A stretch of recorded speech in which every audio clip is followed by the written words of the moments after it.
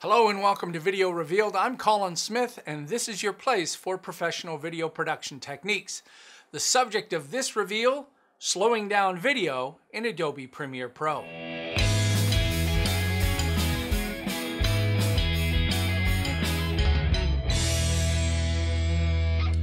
Alright, when you're slowing down footage, you're really just taking the video that's there and you're adding frames, you're duplicating frames. Now, I'm going to show you in a different demo on how to do this in After Effects that does a much better job. For a quick, down and dirty way to go, Premiere Pro can make this happen. Let's go have a look. So here we've got some video and I'll play this, and this is normal speed video. And I want to slow this down. I'm going to show you several ways of doing this, and you should decide on one way of doing it and just stick with that. The easiest way is to right-click, or one of the ways, is to right-click and choose Speed Duration for that clip. And you'll see a number. The duration right now, I could either change the duration and it will change the speed, or change the speed and it changes the duration, as long as these are locked. So if I go to 50%, my duration is twice as long. I can also reverse the speed and ripple edit the trailing clips. This simply means that when you're slowing things down, the video clip will actually get longer and you want it to push all the clips down. But you know what? The best idea is, if you're using footage and changing the speed, put it on its own track in the timeline. That way it won't interfere with anything else. But let's just change this. Actually, let me duplicate this so you can see the difference between these two clips, and right click, speed 50%, and you can see it gets longer. And now when I play this back, there we go, it's slower. And this is, like I said, this is fine and down and dirty, and you'll notice that as I'm tapping forward 2 frames, 2 frames, 2 frames, 2 frames, it doesn't seem like it moves between that frame and that frame. And that's because this kind of slowing down is really just duplicating the exact same frames that are there.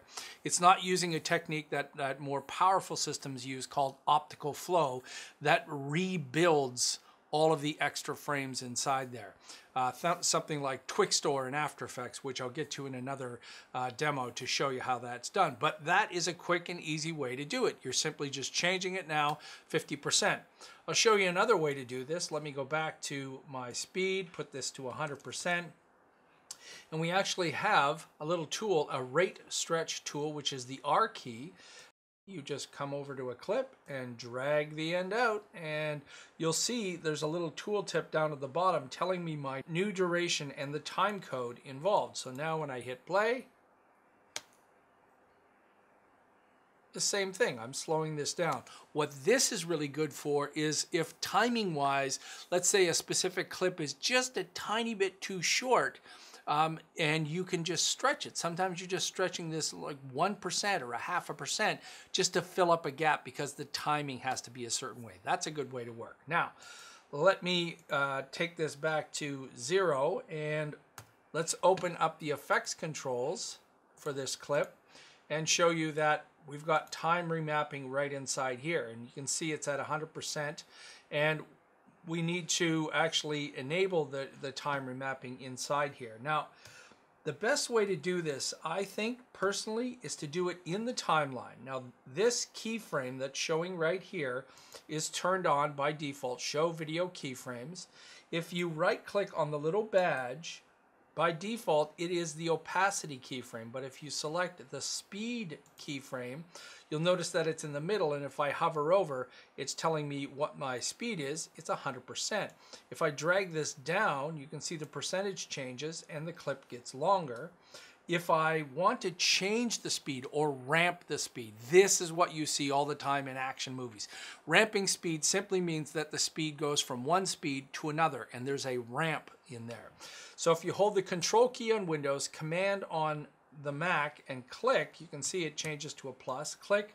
Now I've added a keyframe in here, and if we enlarge this, I'm using my scroll wheel on the left, if I click and drag one side, you'll see only one side is changing. So the beginning on the left is 100%, and now we're going to take this down to 18%, and you can see the clip gets longer. Now watch what happens.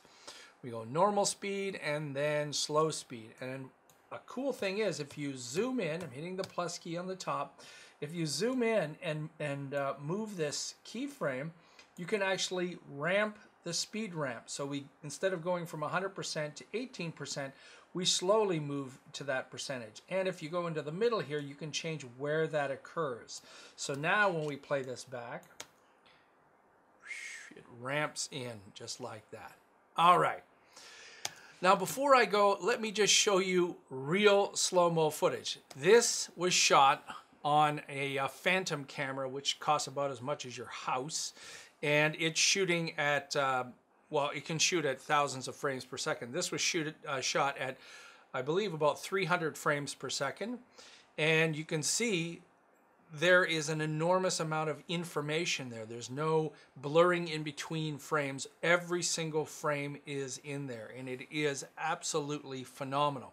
So the best way to really slow down footage is to shoot it that way. Some quick ways to do that inside Premiere Pro, some down and dirty ways to do it, but it's pretty simple and pretty fast, and ramping it up can give you some cool effects. So hopefully you found this informative.